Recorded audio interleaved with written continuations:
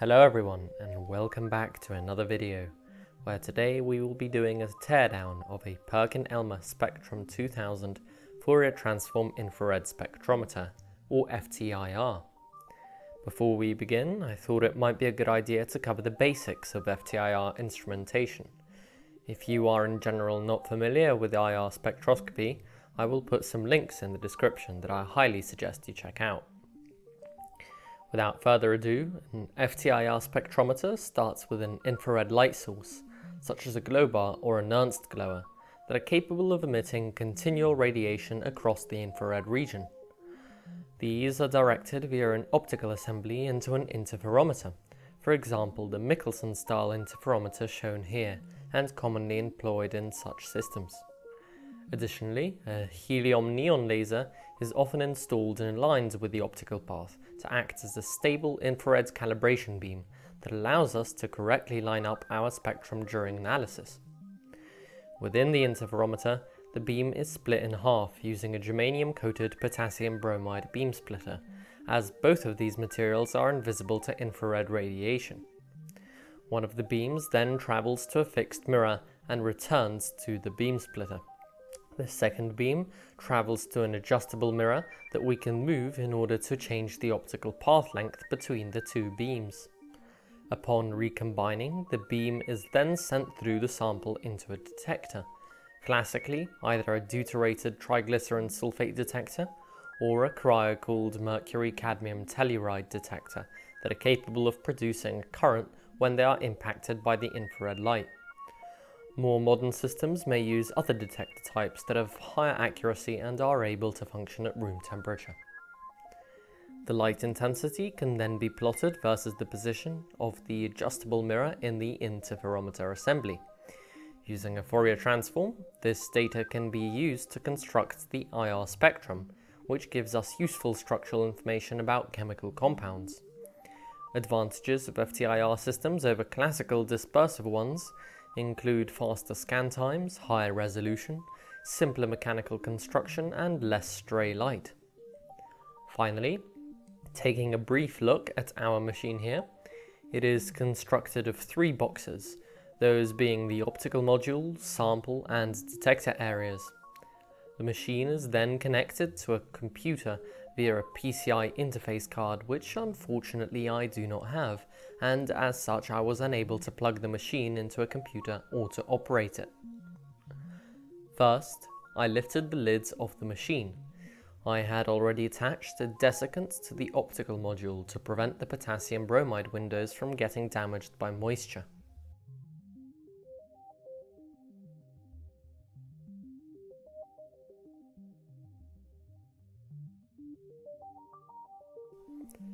The machine was bought second-hand for £50 from eBay. It was described as not being able to power on, but of course the first thing I did was to check the fuse.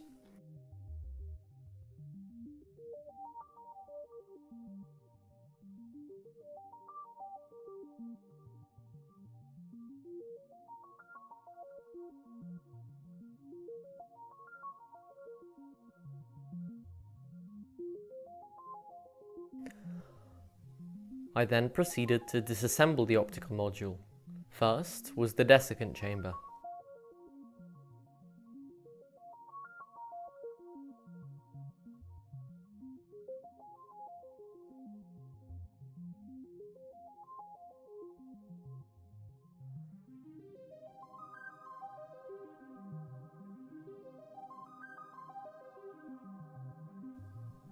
This turned out to be empty.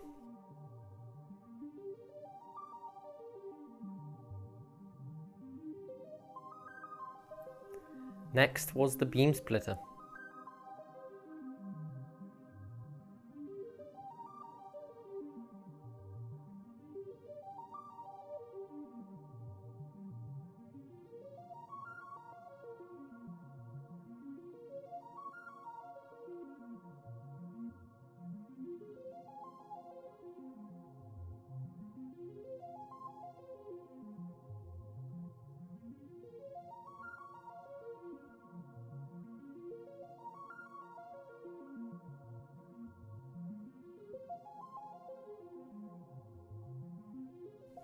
The disc was badly damaged by moisture and had large visible cracks.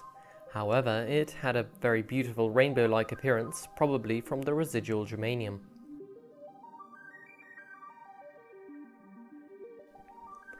Finally was the spare beam splitter.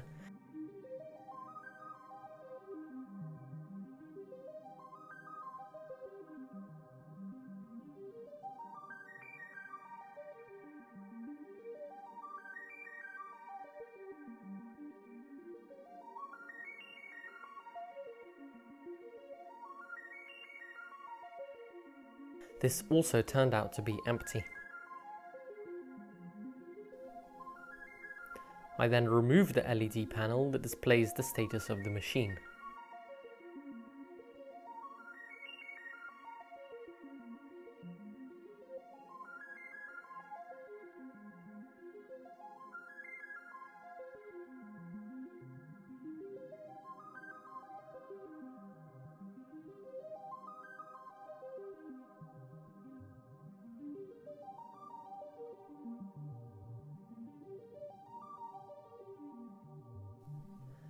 Next was the main cover for the optical module.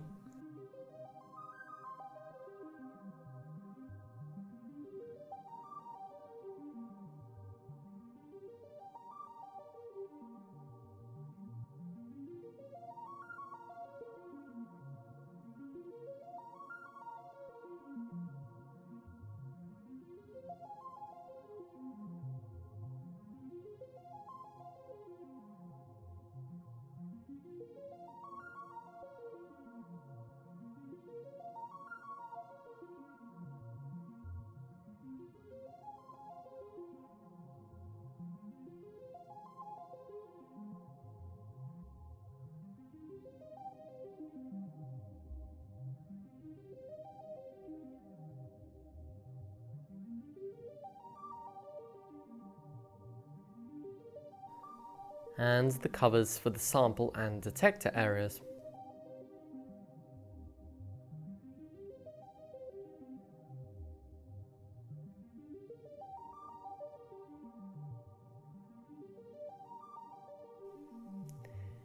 Now that we're able to see inside the spectrometer, we of course need to figure out how it works.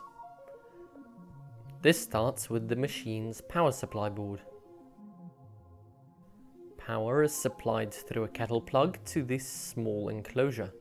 AC power is converted to a smooth, continuous DC voltage using a set of transformers, inductors and capacitors. Various voltage levels are then supplied through pins on these green connectors, and the board is able to transmit and receive control data through this blue connector. The power board is mounted on these two metal pins. The power and control cables are then connected using the green and blue connectors. These are then supplied to the main motherboard below the machine, as well as the two control boards located here next to the optical module. There are connectors on the back. These allow the machine to be purged with dry nitrogen gas to preserve the optics. There are analog connectors, which in all likelihood allow the machine to be connected to an external integrator for data analysis. There is also a LEMO connector that allows us to connect and control the machine using a personal computer. There is also the small LED panel connected to the control board that displays the system state. The helium neon laser can be seen here. It is supplied power by this cable. The laser shoots out a beam which gets reflected by two small mirrors into the interferometer. The main infrared light source can be seen here.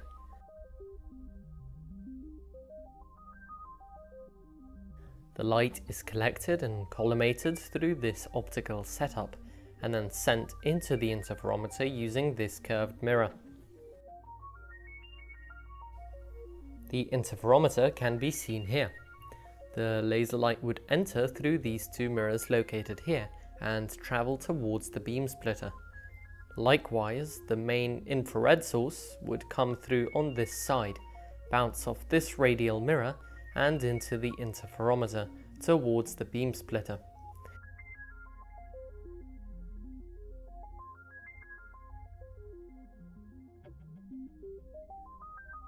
There is a moving optical mechanism here controlled by an electromagnet which shifts the interferometer assembly. If we are to imagine light entering from the laser, it would enter through here, it would be split by the beam splitter.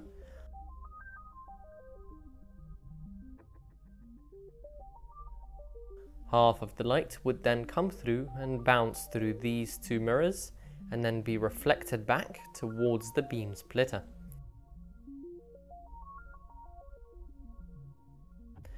The other half of the light would come directly through, bounce off of two mirrors and then reflect from this mirror here, which is self-mounted on a springboard connected to stepper motors that are able to shift the mirror back and forth, allowing the interferometer path length to be shifted.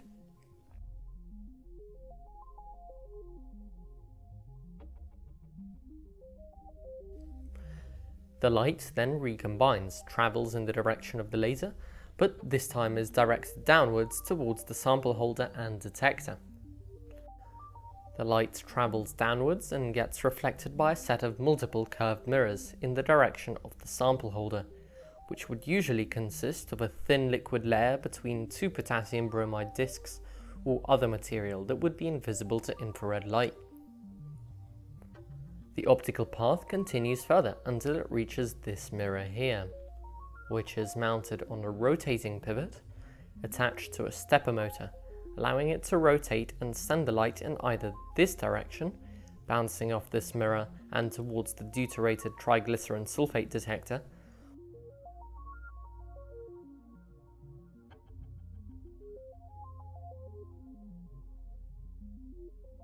or to send the beam in this direction towards the mercury cadmium telluride detector, which is attached to a dewar that would be filled with liquid nitrogen or other similar cryogenic cooling liquid, reducing the noise of the signal.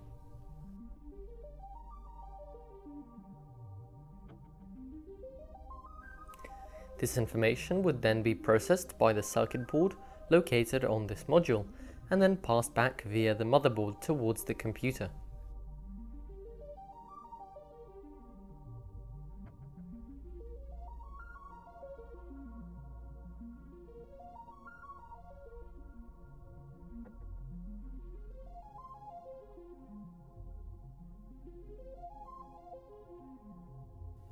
By removing a copious amount of screws from the underside of the machine, we're able to observe the motherboard.